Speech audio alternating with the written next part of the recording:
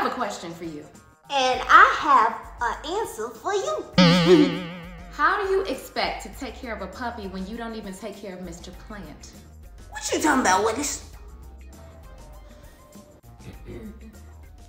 Okay. So, Mr. Plant, he knows that all he has to do is tell me that he's thirsty and I'll give him some water. There have been days that I personally have went to him and I said, hey, Mr. Plant, are you thirsty? And guess what he does? He just ignores me. So Eyes walks off. You know very well plants are not human and they can't speak. Oh, I thought I heard a heartbeat. No, you didn't.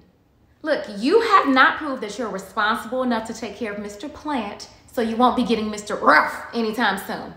Capiche? Okay, wait 1 second, Mama. I think you're moving too fast. Now, you know if you give me a puppy, then they'll teach me how to be responsible so I can take care of a plant. How, Coco? The plant is low maintenance and it's a fight for you to water it weekly. So how are you gonna walk, feed, and love on a dog?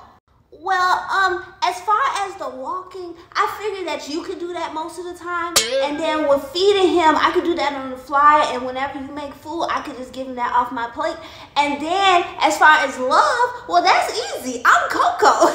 So, you know, I'm going to rub his head. I'm going to play with him. We're going to make jokes. And then I'm going to slam the door on his face when I'm sick of him. And then in the morning, we start all over again. And then that's it. Constance Street, do not play with me.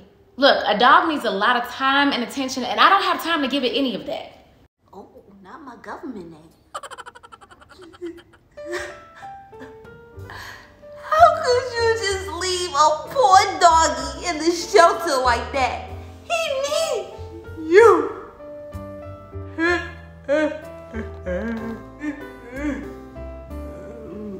You're not buying it, are you? Mm-mm. Okay, let me check on Mr. Plant. Please, do. How could you do this to us? I asked you, were you thirsty? All you had to do was say yes. Yes, Coco. Now look at you. You look pathetic. Fix your face, your limbs, whatever.